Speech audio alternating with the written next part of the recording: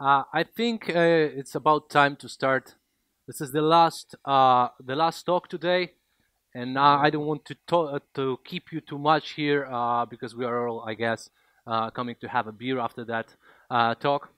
So the talk would be about, as you can see, reactive beyond hype, which basically means that we wanted to do some experimentation, which turned out to be some kind of an open journey to figure out how much gains can we have in a reactive stack for our application comparing to the classical synchronous stack which operates on the blocking threads.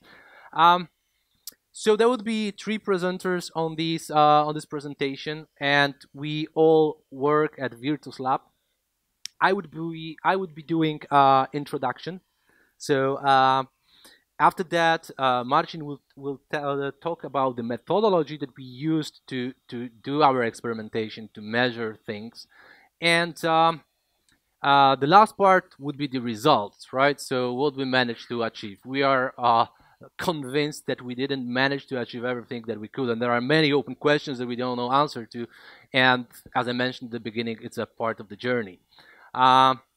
So before we start, it might be interesting to ask the question what the reactive really is, right? We are on the reactive conference, and still it seems that there is some confusion. Well, there was this reactive manifesto a couple of years ago, and it seems that this reactive manifesto was pretty much popular. So you have, like, here you can see there's 20,000+ people, I guess, developers that signed this manifesto, which I guess implies that they agree with the content, right, with the spirit of the manifesto, with the design principles that are in this manifesto. Now, the confusion about is that what we usually mean as a reactive is those design concerns or design principles that basically allows you by doing message-driven communication and going into the elasticity, which means that you basically can scale out and scale out depending on the load which is imposed on your application, and that the application can be still operational even experiencing failures, which is resilient. These all basically lead you to this responsiveness. I was always thinking why the name reactive, and kind of one way of thinking about this is that when you think about messaging, it's reacting to events. When you think about elasticity, it's reacting to the load, and especially load variation. And resilient is reaction to failure. And that's react to users being responsiveness is kind of a holy grail of the whole reactive thing, right? So we want to be able to respond to users, right, whatever happens. Now, there is this term reactive programming, and it turns out that those libraries that are pretty common throughout different languages are really referring mostly to reactive programming, not the reactive design principles. And reactive programming can be somewhat, low-level building block with which you can build reactive systems, and it's really spilled even outside, the Scala world, because even recently we have this reactive being brought into Spring framework. So something is there, right? So there is some popularity of the approach. Now, from the reactive programming, basically, like to much extent, it's about asynchronous, non-blocking communication and stream processing. And most of these libraries are to much extent focusing on these part. So the question that might be asked is why async and non-blocking communication, or in general I/O, is important. Well, we all know that because we are on the reactive conference. So we basically know that the idea that the classical scaling by adding number of threads is not really that much scalable, because if you have, for instance, on the server side, thread per request, and on the client side, when you want to shoot to the server, you need to block the request. That might scale until some point, but when you start to have maybe not tens, but hundreds of threads, the things like cache locality or things like context switching will start to hit you hard. So the question that is also perhaps worth to clearly answer to is, or at least to have some clearer answer to, is this asynchronous, this dichotomy between asynchronous and synchronous, and blocking and non-blocking. So if we take a look at, for instance, this system level call, operating level call, which is from the Linux operating system, receive. It is an example of a non-blocking call, assuming that the socket that it is invoked on is a non-blocking socket. So how it works basically is that if you have a non-blocking socket and you use the receive call on it, if there are data in the socket waiting to be taken, well, you will receive the data. But if there is no data, you would get the error code, E again, or E would block, which basically means that this call would never block. It is synchronous, but it's not blocking. And if we go a little bit higher in the abstractions, that's something that is maybe we are more familiar as Scala or Java or JVM developers, is SLIC3. So SLIC3 is when it appeared, it was claimed to be a reactive database, or a relational database library. So basically what it does is that it allows you to compose, to generate some operations into the descriptions, which are called DBIO, or actually in the long form DBIO actions. And if you run a DB run, they would basically return the future. But the trick here, although it looks asynchronous, is that what happens really underneath is that JDBC is a synchronous blocking API, right? So something is blocking there. We just don't see it because SLIC handles its internal thread pool. It's all fun and games when we have simple calls like here. But if we have a more complicated thing, which in many traditional applications we have, like we have several transactions and several operations, and we would like to compose them all and run them in a single transaction, well, we would still be blocking this thread on the thread pools for a significant amount of time, because the way how JDBC is works is that first it's blocking the thread that is used to invoke the operation, and second, it doesn't allow you to do multiplexing on a single connection, especially if you have a transaction. You cannot make multiple different requests from different logical users on the same connection. Now, on the other hand, if you take a look at Cassandra driver, you have something that is superficially similar, right? You have this session execute async that allows you to execute asynchronous operation. We have two of them, and the difference here, however, is, well, at the end we have a future, so it's two asynchronous calls.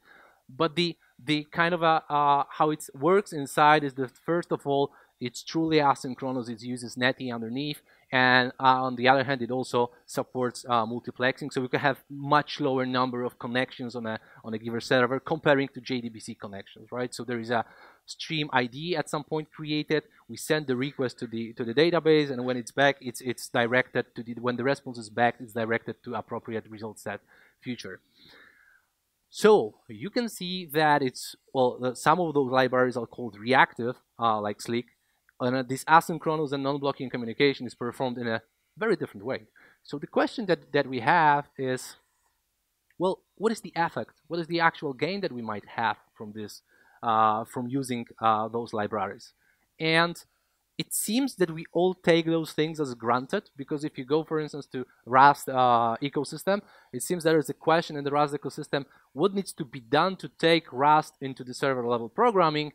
And one of the answers basically that was I think the premise of this question is that the async communication and async I/O is basically required to have the so Rust could be taken into the server level programming. So it seems that everyone is kind of expecting this these days. Although there are some costs, right, of the reactive approach to I/O, and I think that the most important cost is the complexity that we add to the system comparing to classical blocking synchronous calls. Well, after all, when we have asynchronous asynchronous I/O, we need to start to deal with concurrency. Well, this is the example that we have in our application.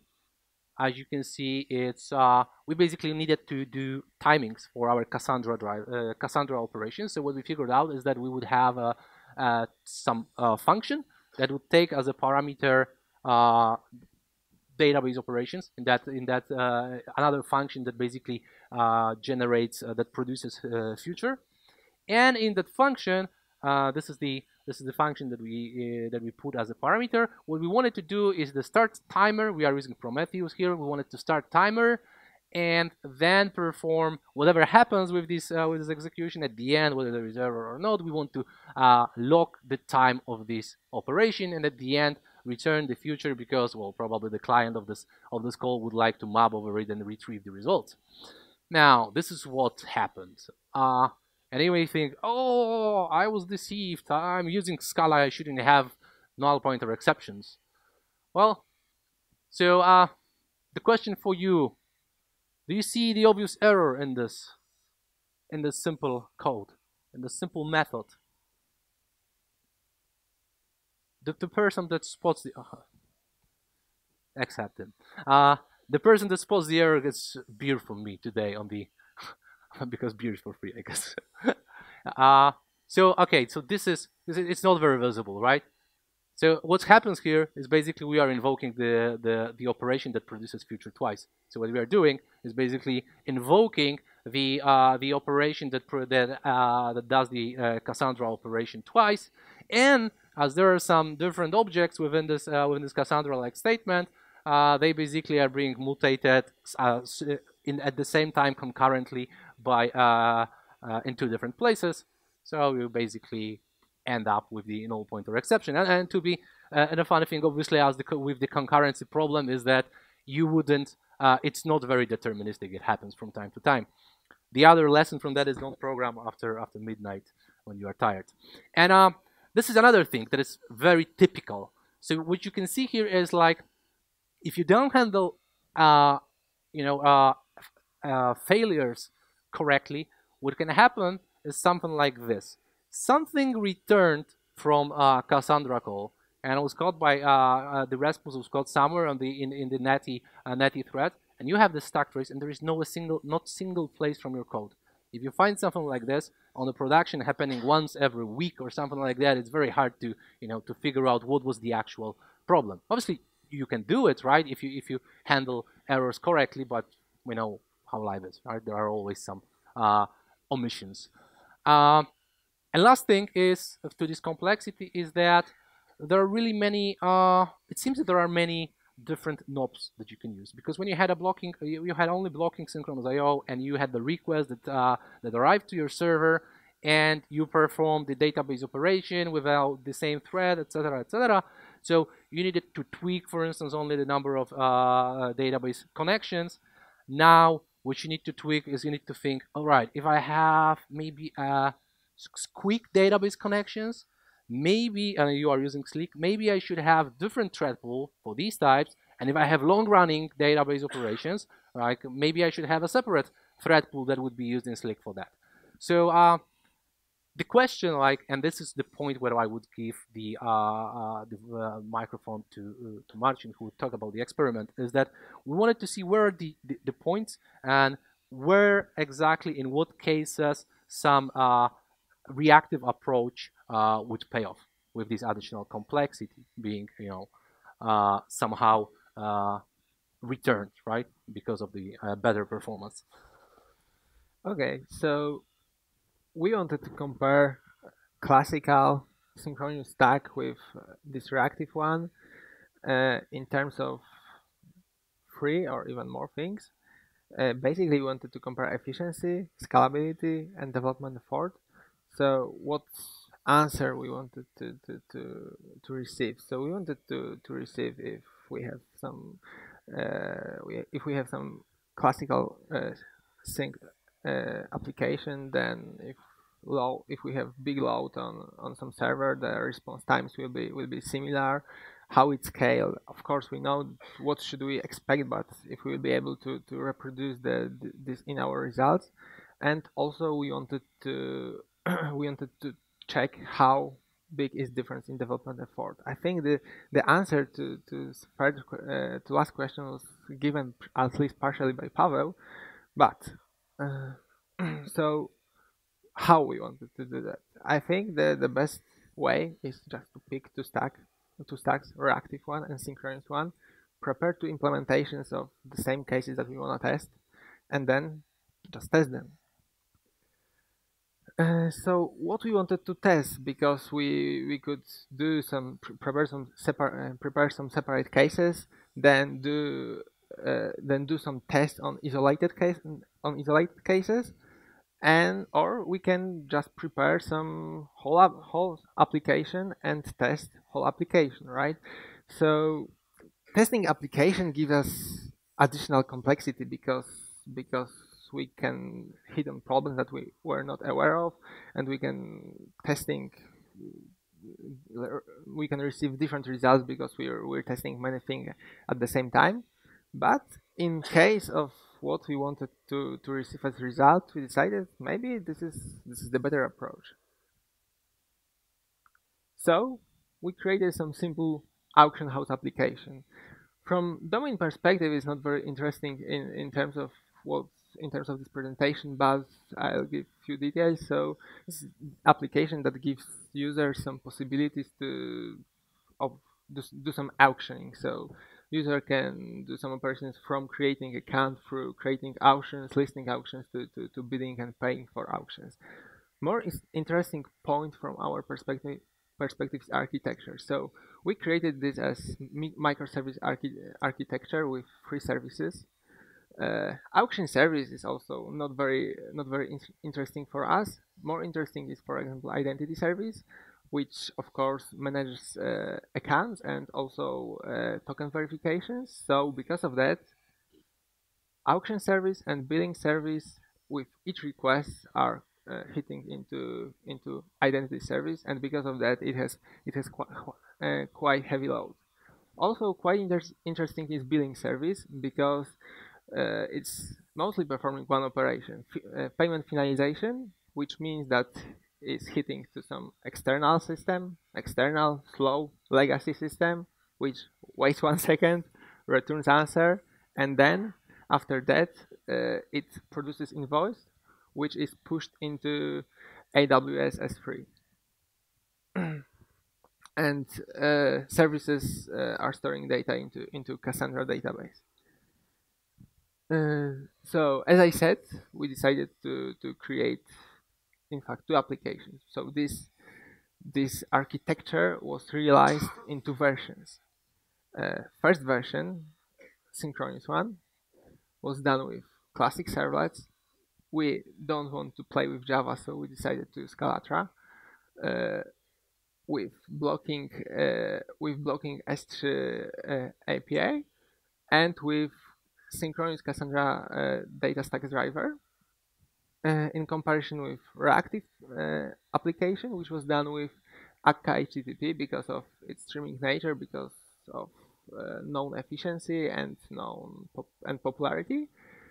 Alpaca for connection with S3 because it fits quite well to Akka HTTP, and async driver to Cassandra.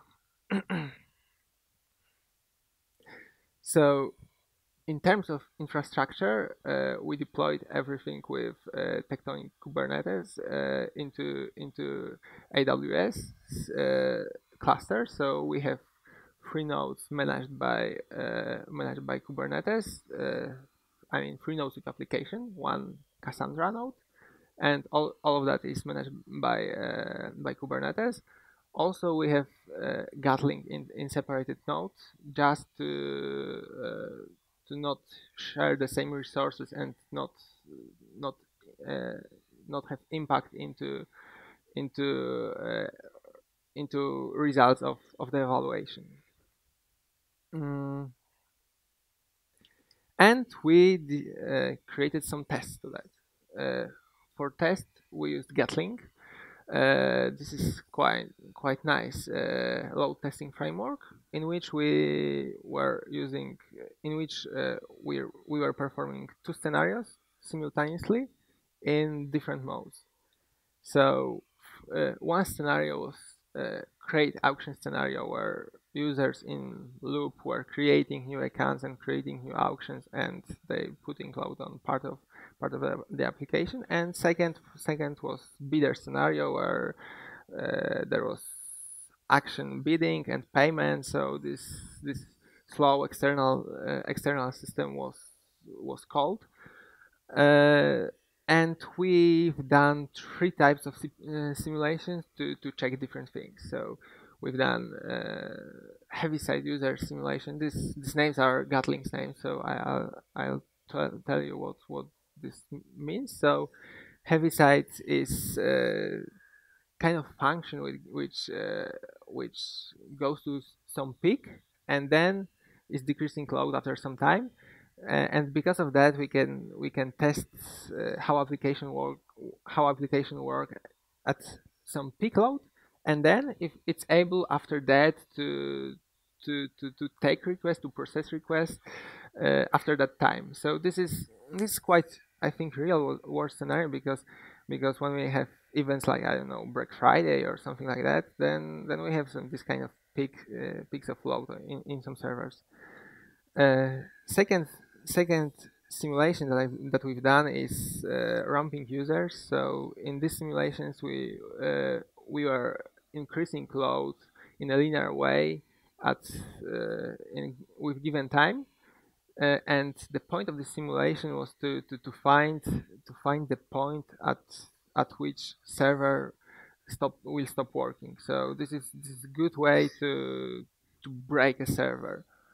And third one was injecting users at once. I mean this, and in this simulation, users, a big amount of users were injected at once, and it was performing request after request with quite big pauses between. It was good to check.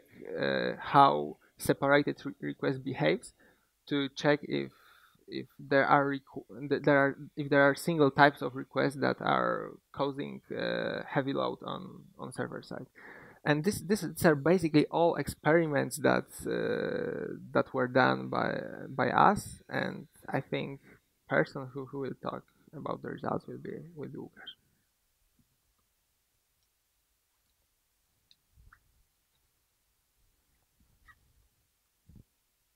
Okay, thanks. I'm a bit sick, so I might cough. So just please cover your ears.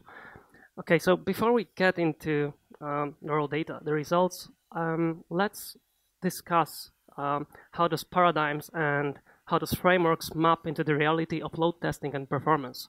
So first thing we have to consider is that Scalatra and Akka HTTP are completely different types of bees. So they are optimized towards completely different goals. And Scalatra is the old gold servlet model. You get thread per request. You are expected to block on I/O operations on those threads. You get Jetty servlet container underneath, and how it handles load. So when HTTP request comes, it's queued, then it's handled by the thread pool, and basically if you run out of threads, you have to wait in the queue. So Akka HTTP, on the other hand, does something completely different. So it uses actor system, and it uses async messaging between actors to be able to shelve the load, to be able to spread work onto all cores of the CPU. So what comes with this is that we are expected to never block on threads, and we are expected to perform I/O operations in an asynchronous fashion. So there's also another thing about Akka HTTP, and that is optimized for streaming use cases and for persistent connections. And let's see how this precisely maps into how Akka deals with connections. So here we have Apache Bench testing local Akka instance running in a container, and Apache Bench is configured to open new connections for every request in this case.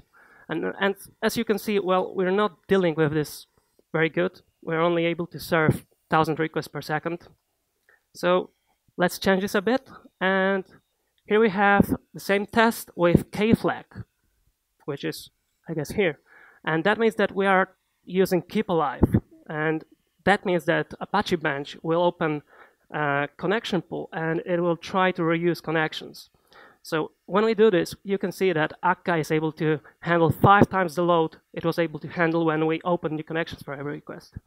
So let's compare this with Scalatra. So here we have Scalatra dealing with the problem of new connection per request. And as you can see, it's dealing with this problem a bit better. It's able to handle 2 times the load Akka HTTP was able to do. And that's mostly related to the fact that it doesn't have to materialize the whole streaming graph, the whole streaming infrastructure for every connection. So let's add the keep alive flag for Scalatra, and as you can see, it's doing a bit better, but it's not doing as good as Akka HTTP would. So let's talk about the landscape in which we are running those load tests, because this is quite important to understand. And as Marcin already mentioned, identity service is screwed. It's going to get heavy load, and we aren't really expecting the service to be able to cope with it. It's going to get bashed. It's not going to handle with that. It's okay. We are going to treat this as a data point and see how it impacts the whole result set. It's going to skew our end results and global results, but that's okay. We're just treating this as data. So on the other hand, auction service is taking moderate traffic from one pool of users, and billing service only deals with long-running connections on the end of the customer journey. So here we have data. So here we have heavy-side load scenario in which 2,300 users are trying to perform operations on our stack. This is a synchronous stack on Scalatra, and it takes 300 seconds. As we can see here, those are the stories and endpoints used by Scalatra in identity, and identity is not coping as expected. But this is the important part of our story.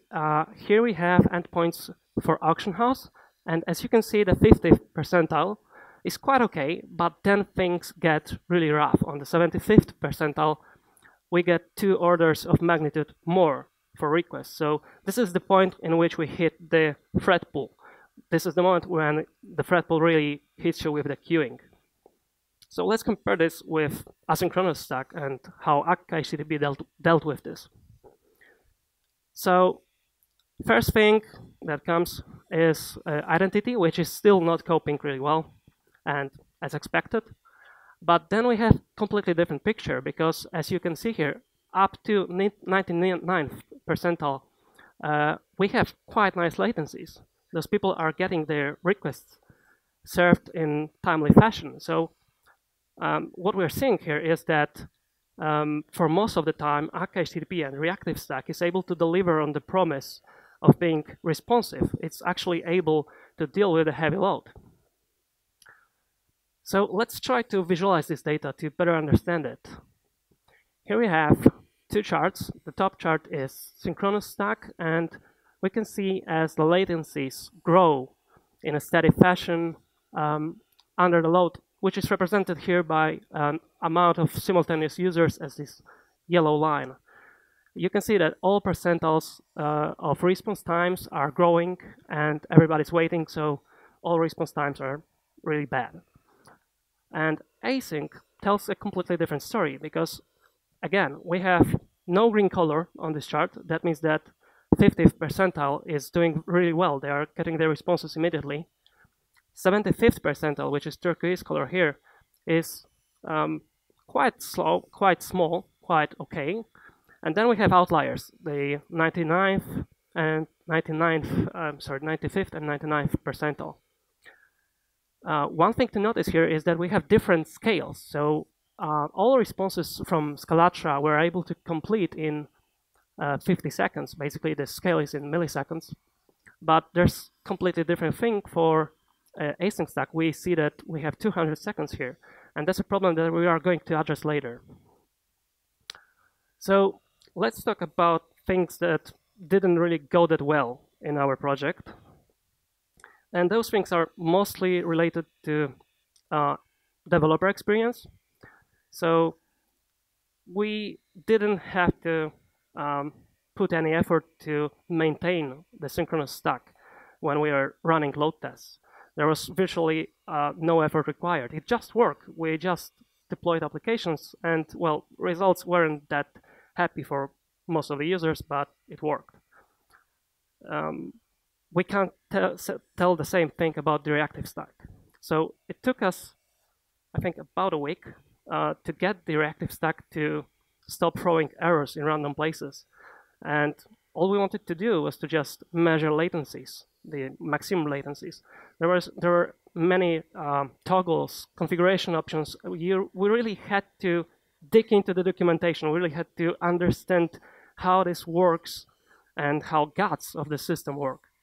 So we can easily say that all those blowing up queues and timeouts that you get are something that you have to consider when designing such a system. You have to take the learning curve into account.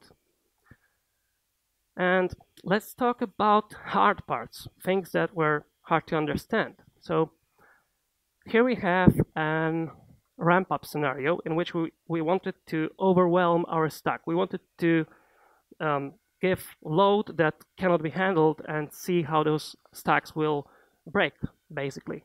So as you can see here, there's nothing new in the synchronous stack, really. You can see that latencies are still growing steadily for all percentiles. Everyone is really waiting, and system isn't responding, so it's unresponsive, we can say.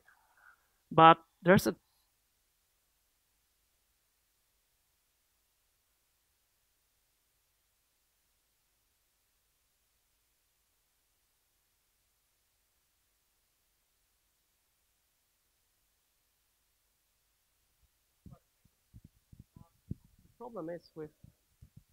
the problem is with the outliers again. So we have 90 percentile and some even on 85 percentile of requests that take a really long time. Again, scale is different. This is 40 seconds. Here we have 400 seconds. So we wanted to understand what was causing this problem. And there are two things that we have to consider here. The one thing is the problem of unbounded concurrency in asynchronous systems.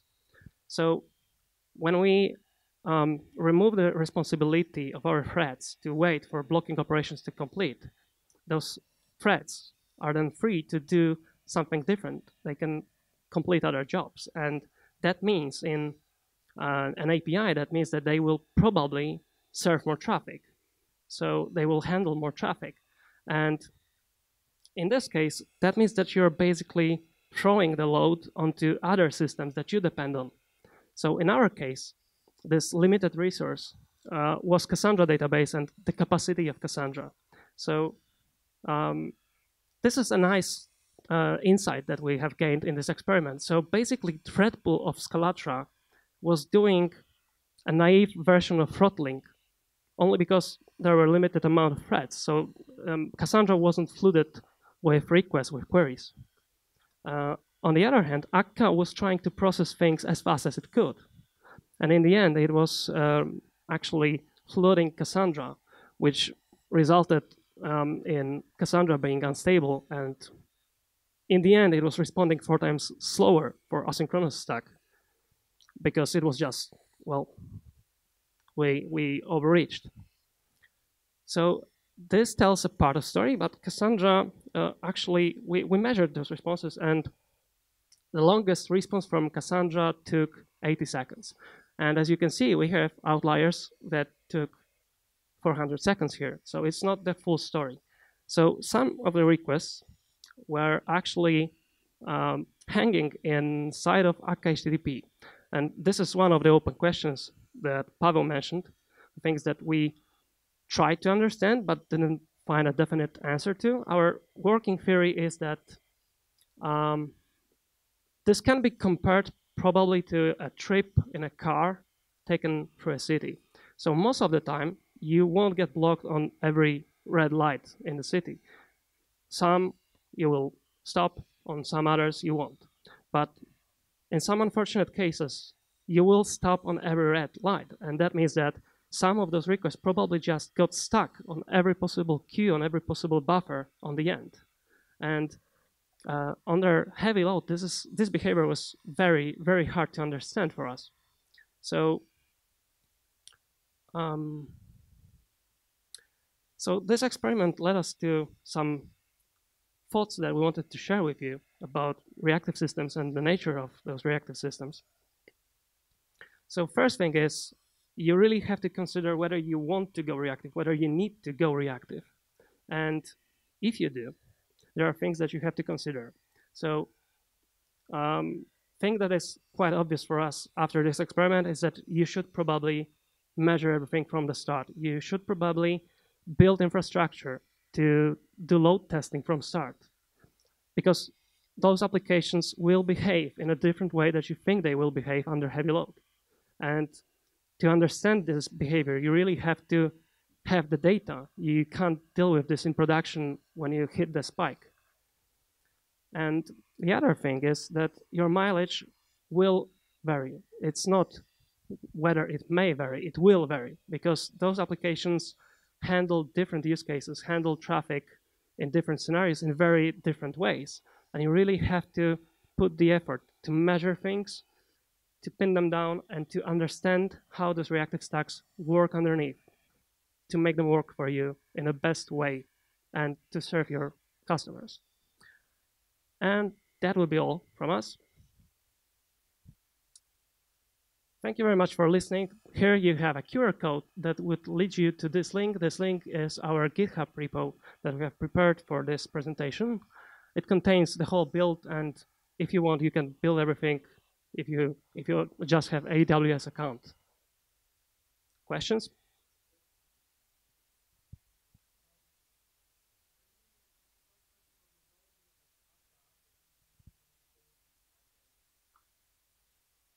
I guess it's the latest one. I think that's 11.011. Yes. Well, we took the latest one from the documentation. It was 2 months ago, so please.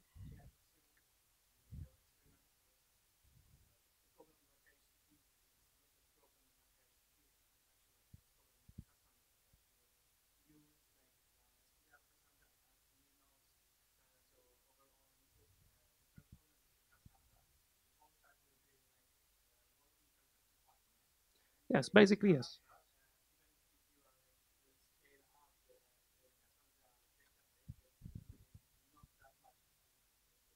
Yes, exactly. You're completely right, but that's not the point. That's not what we wanted to test. So what we were interested in was how those systems will behave in stressful situations when those resources are limited.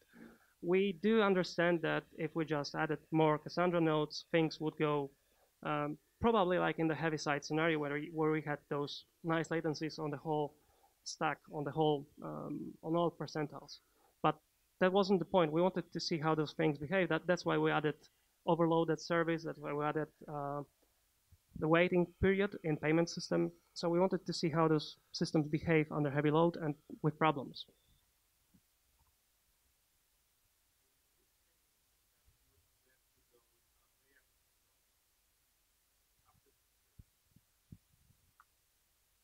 That's a hard one. So basically, the proposal is to always use them in situations where you have high I/O and you need to deal with it in a fast way. But there's a problem that I mentioned, the unbounded concurrency problem, and reactive stream specification is taking this in a good direction because they are trying to give you back pressure, and everything would work fine for us, really, if just we had the reactive driver for Cassandra that would honor the back pressure that Cassandra would give us. But as far as I know, most databases don't really support this concept, and that's the point in which you have back pressured reactive microservice, but you still smash the resources that you have on spikes on logic level. So it works on the TCP level, it works on the request level, it works on the data streaming level of requests, but it doesn't really work for things like should I fire those 10 requests to Cassandra for this single query? We have no way to really push back. So if you need high load, if you need to handle big amounts of traffic and you have capabilities to somehow monitor things and do auto-scaling, that's a good case, I think. But for small applications, well, the cost of the development cost is quite high, really. And you have to consider it. You have to really take it into account. But in small applications, usually we can't hit these problems, really. I mean, this is other case. I mean, if we have some small application, we probably wouldn't see the things that we saw in our presentation.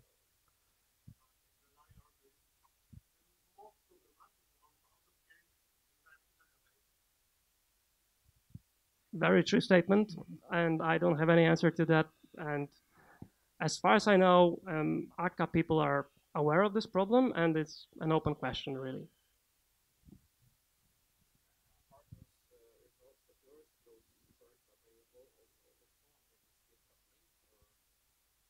I think they are not, but we will add this presentation link to the documentation, which is in README.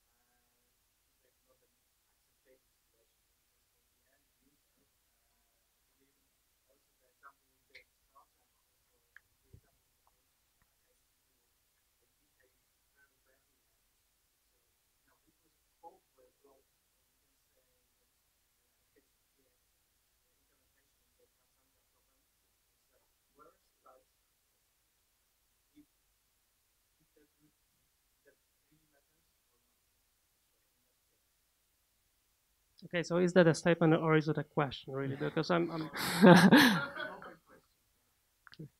okay. So yeah and no, because it's not a problem if you have enough threads and if you have less users than threads. And Scalatra is clearly a win in productivity, as far as we're thinking about developers not digging into documentation. That's fine. And there are use cases when you are just forced to handle high traffic for enterprise microservices, and I think that it's just obvious that you would use async solution there, and you wouldn't even consider going synchronous again. But yeah, it's an open question. There are no easy answers. You really have to check things for you.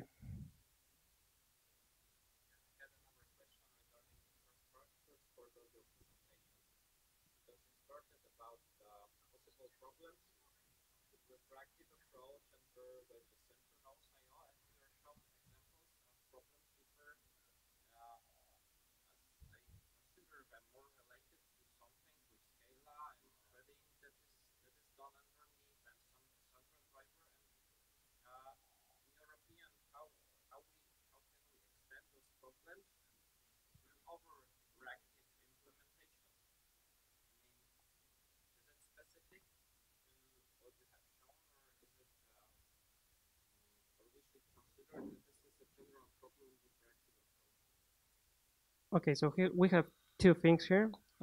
First would be how Akka HTTP is specific thing, because Akka HTTP is quite specific due to being based on reactive streams, and that means that it's basically really more geared toward streaming use cases and persistent connections, which is a good thing because HTTP2 is just behind the corner, and we are going to get those persistent connections whether we want or not.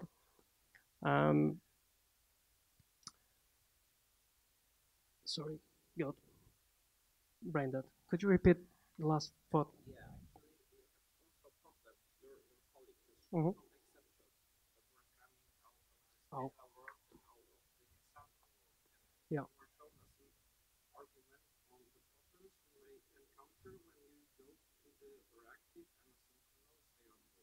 So yeah, basically this is a thing to consider in every asynchronous application, and I know that there were some attempts to cover this bridge because this is the problem of stack traces being not continuous due to going through async point.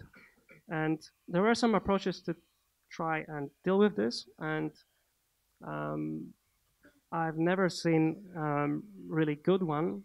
But there's also the approach of coroutines. I'm not sure if Kotlin coroutines are handling this problem a better way. They probably should, and they probably should allow for stack concatenation. But I don't know if it's really working that well. So this problem really comes up with in every reactive or async platform. For instance, Node has those problems too. Any other questions?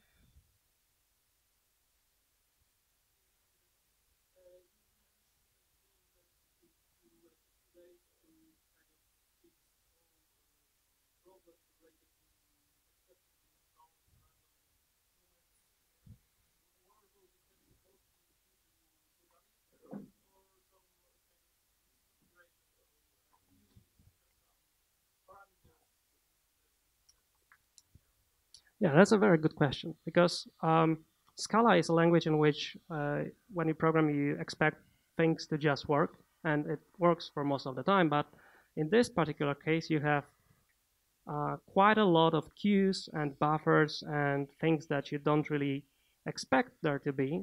And well, you might imagine that there has to be something that will give when the load hits. And basically, those exceptions weren't really expected by us. So when the load really hit those servers, it turned out that there are lots of myriads of options to configure timeouts in different places because Akka is trying by default to do the right thing. That's not what you always want. And that's the point in which you really have to dig into documentation, understand the queue sizes, why those queue sizes are precisely in this configuration on the default layer, and what you get when you enlarge them, what you get when you scale them down. That's quite tricky, and you really have to understand it.